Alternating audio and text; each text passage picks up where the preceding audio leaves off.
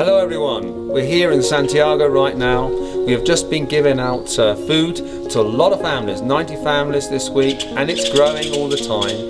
But we want to thank you for your continued support, because it's really important that we get that support for these dear families.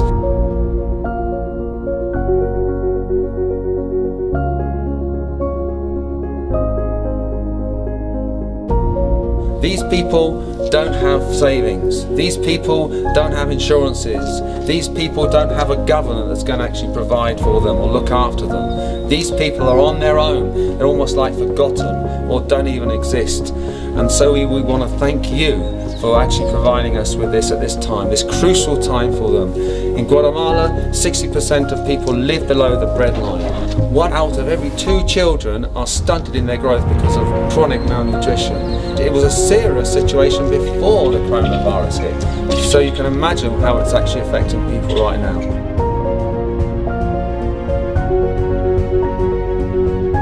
So we really want to thank you from the bottom of our hearts, because you're actually doing something really marvellous for the children, for the people, the children here. Lord bless you all.